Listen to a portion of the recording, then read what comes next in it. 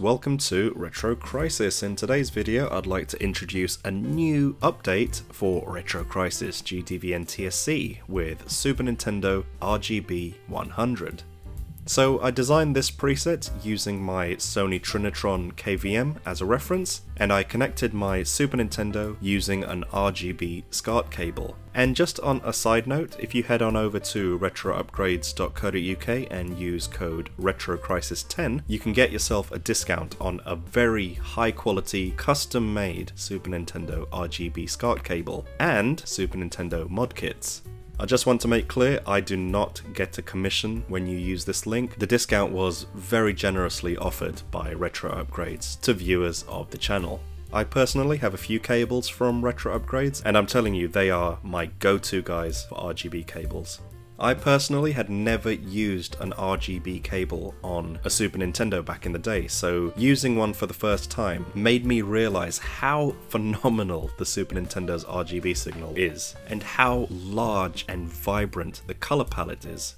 As my Sony Trinitron is like well over 20 years old, the image quality has degraded somewhat. And I actually like that, so I've tried to incorporate a little bit of that into the preset. So do expect super sharp clarity with a tiny sprinkle of fuzziness. As usual, if you'd like to install Retro Crisis GDV-NTSC, there's a video linked below which will give you full instructions. Here's a brief demonstration of what you can expect with Retro Crisis GDV-NTSC Super Nintendo 100.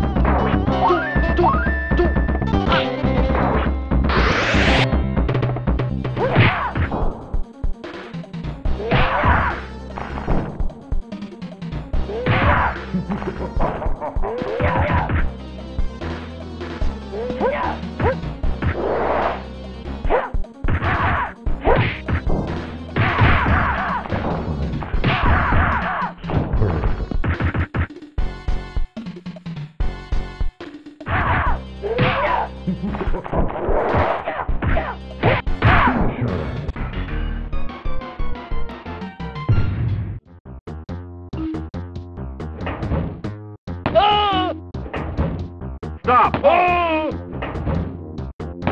Oh! Stop! Stop! Oh! Oh!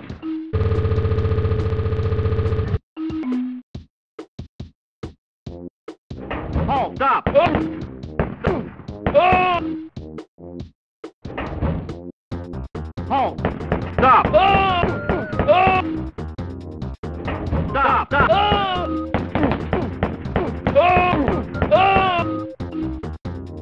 Stop! Oh! Stop! Stop! Stop! Halt! Halt! Halt! Halt!